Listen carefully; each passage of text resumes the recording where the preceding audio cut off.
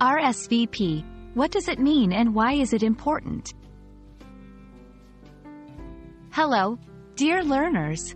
Today, we'll be delving into a term that you've probably come across on event invitations, emails, or maybe even on social media. RSVP.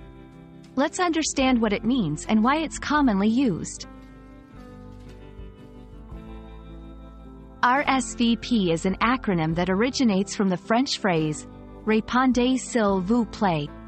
When translated to English, it means, please respond.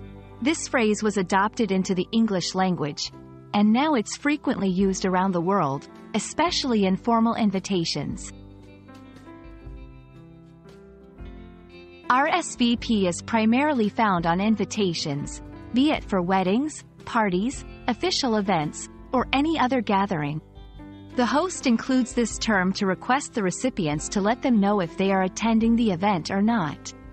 Imagine you're hosting a party and you need to know how much food and drinks to prepare. Or you're organizing a workshop and need to arrange seating.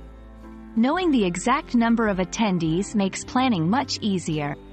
That's where RSVP comes into play.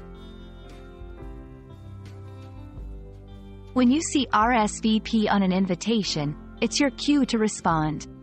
There are usually a few ways to do so. 1. By mail. If the invitation includes a response card, you can fill it out and mail it back. 2. By phone. Some invitations provide a phone number to call and confirm attendance. 3. Online. Nowadays, many events have online registration or email confirmation. Regardless of the method, it's courteous to respond by the given deadline. If no deadline is specified, aim to reply as soon as possible. Always respond. It's polite to always send a response, even if you're not attending. The host needs to know. Stick to your word. Once you've confirmed your attendance, make every effort to attend.